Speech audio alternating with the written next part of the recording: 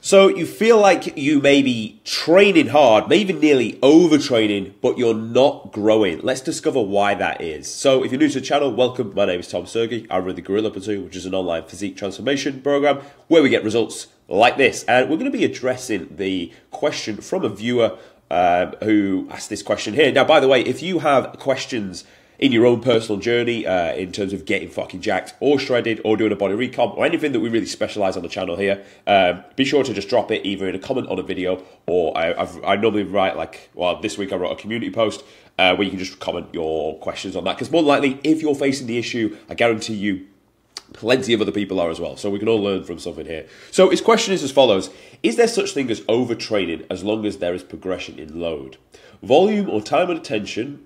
Progression across these three metrics. I'm not growing despite 5 sessions per week, 6 to 9 exercises per session, 4 sets per exercise, 12 sets per set, 200 grams of protein daily, 8 to 9 hours sleep. Fucking come on, team, 9 hours per night. And I'm wondering if I should up or lower the workout load. Brilliant question. Now, if you read this guy seems like he's doing more things right than wrong. He's training 5 times a week, which is, I would say, is a sweet spot for anyone that's been training over 5 days. He's exercising 6 to 9 exercises. Seems perfect. That's 9 is manageable. Depends on what they are, but most of the time, if it's like 4 compound, 4 isolation, golden. 4 sets per exercise, so plenty of volume, high reps, plenty of protein to recover, and plenty of sleep to also recover. So, in theory, this guy should be growing. Now, why do we think he may not be? Well, let's first address the comment of, is there such thing as overtraining as long as there is progression in load, volume, or time and attention? No. It's impossible to, if you are progressing, it is impossible for you to be not growing. This is what it would look like when you overtrain. So we've got the line here of homeostasis. This is you, this is you at rest. Here. This is you chilling, like us now watching this video. This is you. Now you go into the gym, and what you will do initially is create stimulus against your body. Your body will go into what's known as the alarm phase, because it's now being alarmed by the external stimulus that you've put on it. Back in old times, that would have been fucking saber-toothed tiger chasing after our ancestors. Then it goes into the resistance phase, where it resists the stimulus that is put on and starts to head back towards the line of homeostasis. Because the body doesn't like to be in the space of alarm. It wants to resist the outside problem that it is facing. The body is also very smart, so it will super compensate for whatever stimulus you put on it, because it doesn't want to feel the same pain again. And if you allow enough time to recover, it will come back to the line of homeostasis. Now, what will happen is, if you don't allow enough time for recovery, you will go into the alarm phase. And this can work for a singular set. This can work for a training session. Let's take it in the example of a training session.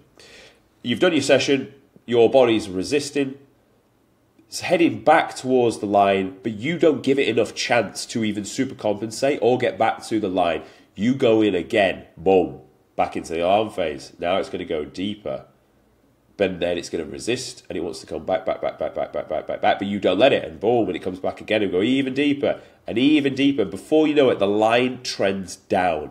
This is a horrible position to be in, because this is work, this is work, this is work. This is the body working, this is the body working, this is the body working, etc. But you're not cashing in any of the gains you're making because you're overtraining, you're doing too much. You're either not recovering enough, sleeping enough, or you're not taking long enough between sets themselves to allow yourself to come back to the top. Therefore, rather than moving the line of homeostasis up, the line of homeostasis is going to stay where it is, and you are just going to feel like absolute garbage. This is what training feels like. This is what overtraining feels like.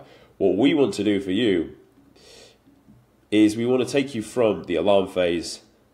We want to come up, we want to recover, and then we're going to do the same again. And we're going to come up, we're going to recover, we're going to go up, recover. Boom, boom, boom, boom. And before you know it, the line of homeostasis has now been shifted up. And this is our ability to just become an athlete and to train properly.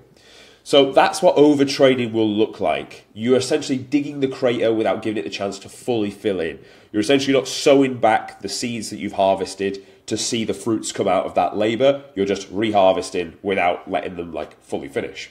So in his question, is there such thing as overtraining as long as progression and load volume so if you're progressing in either your load, your volume, and your time and attention, then you're not overtraining, because ultimately, for progression to happen, you need to be able to recover, and therefore you can't be overtraining.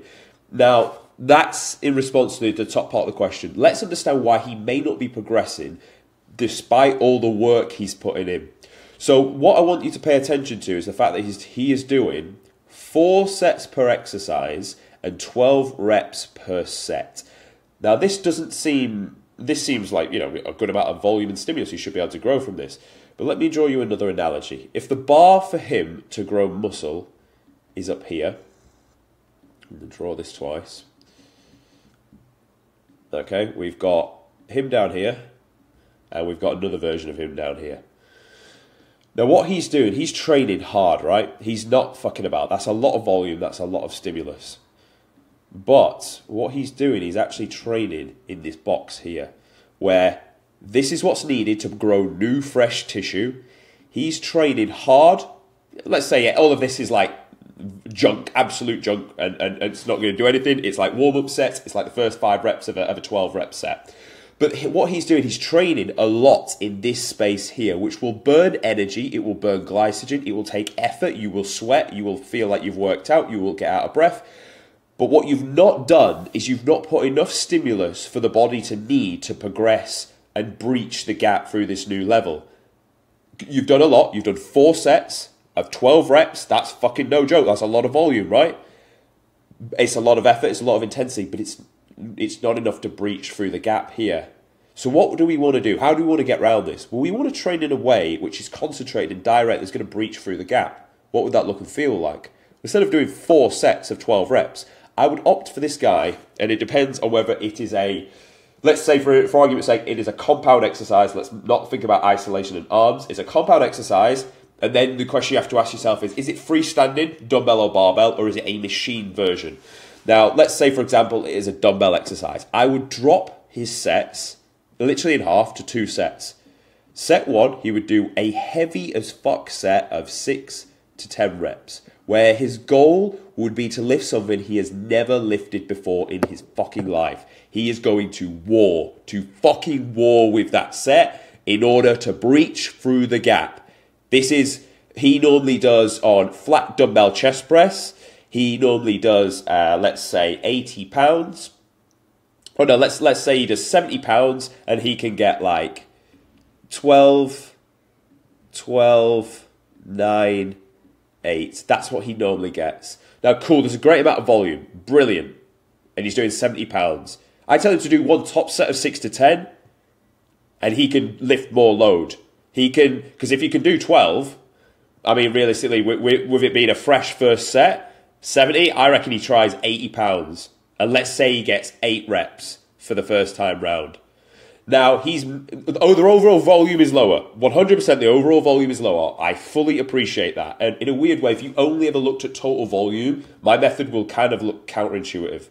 But what he will do here is because he's lifting 80 pounds, that's something he's never lifted before from a overall stimulus load in hand perspective, from an intensity perspective. Now, in both sets, the effort he does is going to be fucking top draw. Of course it is. Whether he's doing 12 on this or 8 on this, the effort will be there. But the difference between effort and intensity is effort is what you do and what you can control. Intensity is the physical load itself, number on disc. So what we're going to do here is concentrate his effort into a higher amount of intensity to breach the gap. And then we're going to do one more back off set where we're going to go from 12 to 15. And this is going to match the fatigue that he's accumulated across the first set. Volume will be lower, 100%. However, the overall stimulus will be greater. He will lift something he's never lifted before, which means he's going to get a result he's never achieved before by breaching through the gap. Now, the only other counteract to this is if it's a machine, you can do a secondary back off set. The reason being, you're not wasting energy or effort on stabilizing the dumbbell or the barbell. You are just pressing. Obviously, you're driving the bicep towards the pec in this analogy to train the pecs, but the machine is already set in a way that when you press against it, it will move in the only way it was set. So you don't need to worry about stabilizing. So that is how I would approach this. I would bring down, especially on his compound exercise, 2 or maybe 3 sets, and I'd be aiming for a top set and a back off set, and you're going to drop the load from 20% in between the 2 sets. And that is what I would do. Aiming to get really, really strong rather than just thinking of, because if you're doing 4 sets of 12 reps, honestly, that's like, you can't be lifting that much load unless you're a big boy. Like, and even then, it's still relative. So, like, 4 sets of 12 reps, and I'd love to see the tempo on them. Obviously, you want to come down 3, 2, 1, pause, and then boom, back up instead of just down, up, down, up. And that's how you're going to breach through this gap. I would say try it. If it's, I can't see how you wouldn't progress from this, especially if this is what you've already been doing. I actually think you'll quite enjoy it as well, because if I tell you you've only got 2 sets on the exercise, you normally do 4, and you normally do 12 reps, you're not going to be fucking missing. You're going to be putting everything into that set. You're going to be going to war. You're going to be thinking, if I don't get this next rep up, then my fucking teeth are going to fall out. And you'll work like that, and you will make sure you get it out. So that is how I would respond to this question. If you find the same issue, then hopefully you can relate to the answer, and hopefully you find the methodology useful. If you do, brilliant, subscribe. And if you want to work with me, cool. You can book a call, and we'll take it from there. See you tomorrow.